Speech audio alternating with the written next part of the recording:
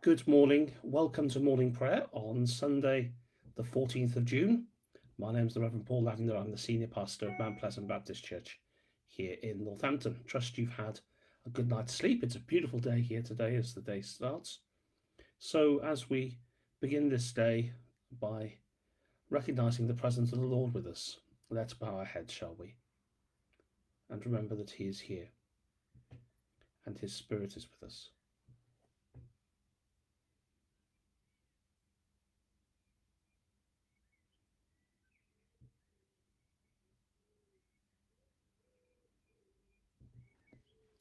Psalm 19. The heavens are telling the glory of God, and the firmament proclaims his handiwork. Day to day pours forth speech, and night to night declares knowledge. There is no speech, nor are there words, yet their voice is not heard, yet their voice goes out through all the earth, and their words to the end of the world. In the heavens he has set a tent for the sun, which comes out like a bridegroom from his wedding canopy, and like a strong man runs its course with joy. Its rising is from the end of the heavens, and its circuit to the end of them, and nothing is hidden from its heat. The law of the Lord is perfect, reviving the soul. The decrees of the Lord are sure, making wise the simple. The precepts of the Lord are right, rejoicing the heart. The commandment of the Lord is clear, enlightening the eyes. The fear of the Lord is pure, enduring forever. The ordinances of the Lord are true and righteous altogether. More to be desired are they than gold, even much fine gold, sweeter also than honey, and drippings of the honeycomb. Moreover, by them your servant is warned. In keeping them there is great reward. But who can detect their errors? Clear me from hidden faults. Keep back your servant also from the insolent. Do not let them have dominion over me. Then I shall be blameless and innocent of great transgression. Let the words of my mouth and the meditation of my heart be acceptable to you, O Lord, my rock and my redeemer.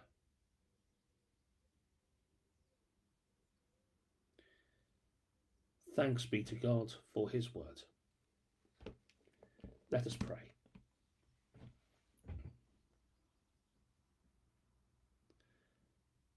We gather to meet God, Father, Son, and Holy Spirit, to be aware of his presence in our day.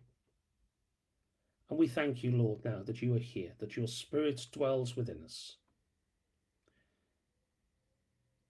We come to bring you our worship and offer you our praise, to be conscious that you walk beside us, and we do not make the journey of life alone. Father, Son, and Holy Spirit, draw near to us as we draw near to you. Amen. And now in quietness and with confidence, let us confess our sins in silence to Almighty God, sins of omission and commission in thought, word, and deed.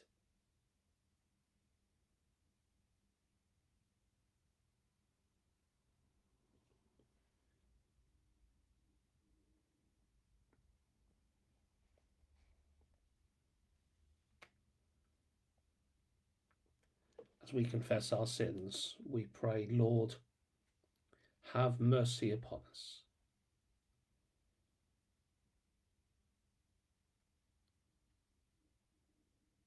So may Almighty God have mercy upon us, pardon and deliver us from all our sins, give us time for amendment of life, and bring us the grace and the comfort of the Holy Spirit, through Christ our Lord. Amen.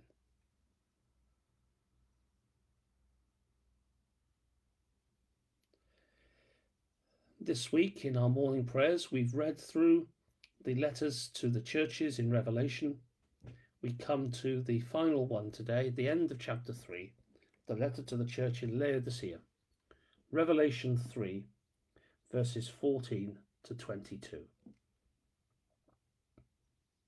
And to the angel of the church in Laodicea write, the words of the Amen, the faithful and true witness, the origin of God's creation. I know your works. You are neither hot nor cold. I wish that you were either cold or hot. So because you are lukewarm and neither cold nor hot, I am about to spit you out of my mouth. For you say, I am rich, I have prospered, and I need nothing. You do not realize that you are wretched, pitiable, poor, blind, and naked.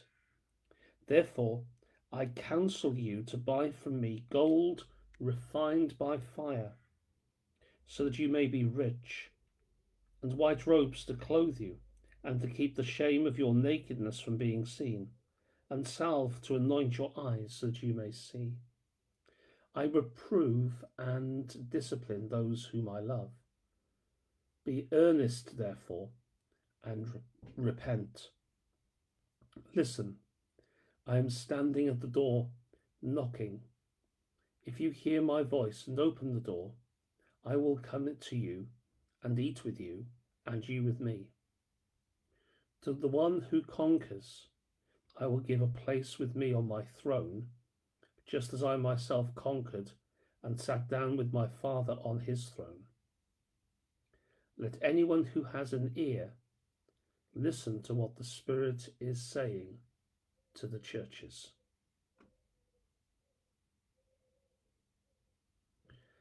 Thanks be to God for his word.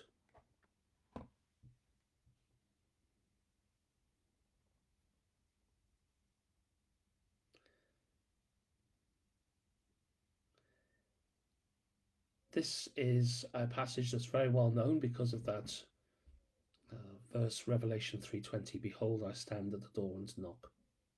It's a verse that's often used by ministers, by preachers, by teachers to elucidate the personal contact that Christ wishes to make with each one of our lives.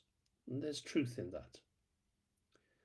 And of course, we may well be influenced as well by the gorgeous painting that exists both in the chapel of Keble College, Oxford, and at the National Gallery of Holman Hunt's The Light of the World. But of course, that's not the whole truth of what is being said here, because the knocking that Jesus does is not at the heart of the individual, but at the heart of the church. Now, of course, there is no way into the life of the church except through the lives of individuals, I know, but God would, I believe, in these days in particular, ask us to evaluate whether we are as passionate for him and as full on for him in our worship, in our witness, in our service as we should be. Too often in structures and organisations within our respective churches and traditions, we can be seen to go through the motions. And what's worse, just as in the case of the church in Laodicea, we do not really appreciate fully our lack of the things that sustain our life. Now, at this time, there'll be many people who are lamenting the missed times of communion, of fellowship, of celebrating the sacramental life of the church, however you want to describe it. But that place, that way into the life of the church begins most surely through the life of those who make up the church, who make up the body of Christ. And so today I want to ask you a question. As far as it depends on you, is your heart open to receive from the Lord? Whatever he would say to you and however he would grace you with his presence.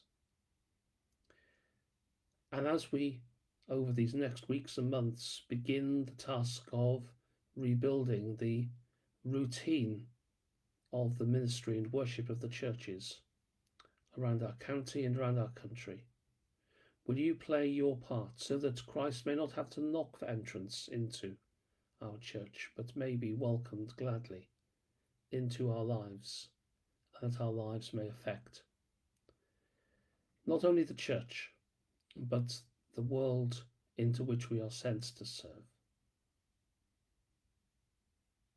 Let us pray. In this time of COVID-19, we pray, when we aren't sure, God, help us to be calm. When information comes from all sides, correct and not, help us to discern. When fear makes it hard to breathe and anxiety seems to be the order of the day, slow us down, God. Help us to reach out with our hearts when we can't touch with our hands. Help us to be socially connected when we have to be socially distant. Help us to love as perfectly as we can, knowing that perfect love casts out fear. Lord, in your mercy, hear our prayer. For the doctors we pray, for the nurses we pray, for technicians and cleaners and aides and caregivers we pray. For researchers and theorists, the epidemiologists and investigators, for those who are sick and for those who are grieving, we pray. For all those who are affected all around the world, we pray for safety, for health, and for wholeness. Lord, in your mercy, hear our prayer. May we feed the hungry, give drink to the thirsty, clothe the naked, and house those without homes. May we walk with those who feel they are alone, and may we do all that we can to heal the sick in spite of the epidemic, in spite of the fear. Lord, in your mercy, hear our prayer. Help us, O God, that we may help each other in the love of the Creator, in the name of the Healer, in the life of the Holy Spirit that is in all and with all, we pray. Lord, in your mercy, hear our prayer. For a moment now, we pray for those that we know and love personally, in a moment of quiet prayer.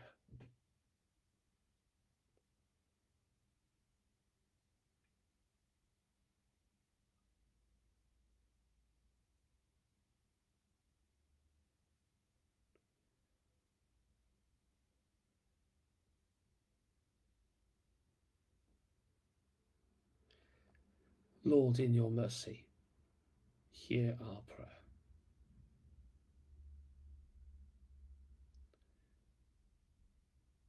We share together in saying the Lord's Prayer in whatever language or form is common for us. Our Father in heaven, hallowed be your name. Your kingdom come, your will be done on earth as it is in heaven. Give us today our daily bread, and forgive us our sins, as we forgive those who sin against us.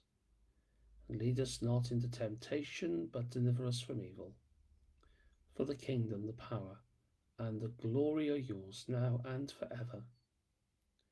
Amen. May the blessing of God fall upon our community.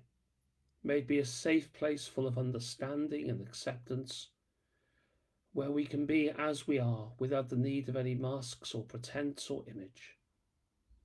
May our community be one of discovery of the love of God, the peace of Jesus, and the transforming work of the Holy Spirit, where from the clay all can emerge to deepen and refine their knowledge of your kingdom. And the blessing of God Almighty, the Father, the Son, and the Holy Spirit be upon you and remain with you and with those whom you love, with God's people everywhere, this day and forevermore. Amen.